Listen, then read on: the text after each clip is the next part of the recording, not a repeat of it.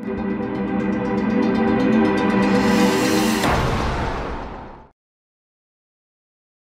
Bachelorette alum Tayshia was hospitalized just a few days after she participated in the New York City Marathon with fiancé Zach Clark. Taking to her Instagram story on Thursday, November the 11th, she shared a picture from her hospital bed. "I've been here since 9:30 a.m, the 31-year-old star wrote via her Instagram story, adding, "What a day." The reality TV star could be seen loudly sighing in the photo video, though she didn't offer details about why she was admitted. A source close to Tayshia told Us Weekly, details are unknown at this time, but is likely related to her marathon recovery. The night before, Tayshia attended a holiday dinner thrown by lingerie brand Victoria's Secret. Later in her Instagram stories, Tayshia complained about the aftermath of the marathon, which took place on Sunday, November 7th. She said that she had not been completely drained and physically could not walk on Monday and Tuesday. The co-host of current season of The Bachelorette went on to call her marathon recovery rough.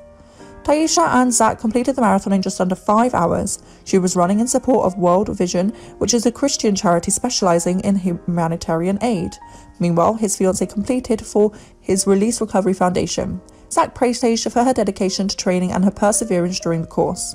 The untold story about Tayshia is one of humility and courage. She would never tell the world how truly inspiring her performance was yesterday at the New York Marathon, but I will. Zach gushed over his lady. Leading up to Sunday, she did dozens of interviews where she could have talked about her chronic knee, back pain, or her inability to train due to her insane schedule, but instead she talked about her charity of choice at World Vision USA and how grateful she was for all the support from family, friends, fans, and strangers. As for Tayshia, she had been documenting much of her preparation process on Instagram in the days leading up to the marathon. "No matter the condition or situation, I was committed to getting it done however or whenever I could, and because of all that, I can go into Sunday's race with pride," she continued.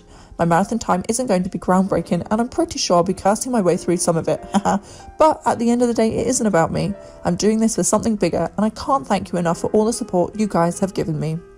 Thanks for listening. For more celebrity news, please like, comment, and subscribe.